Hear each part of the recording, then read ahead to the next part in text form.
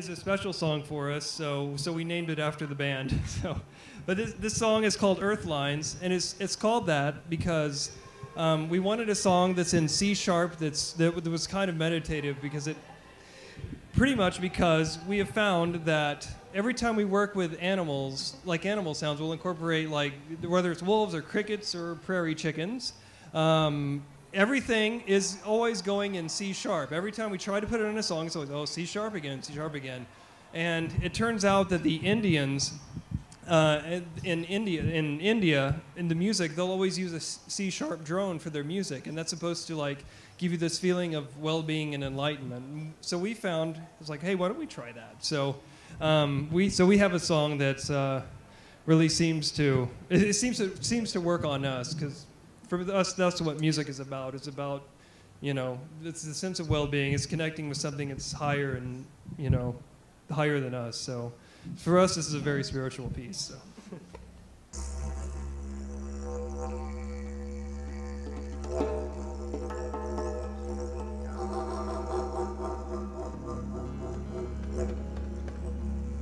And the Aborigines believe that the world was created out of the sound of 10,000 didgeridoos. So we always start with didgeridoo.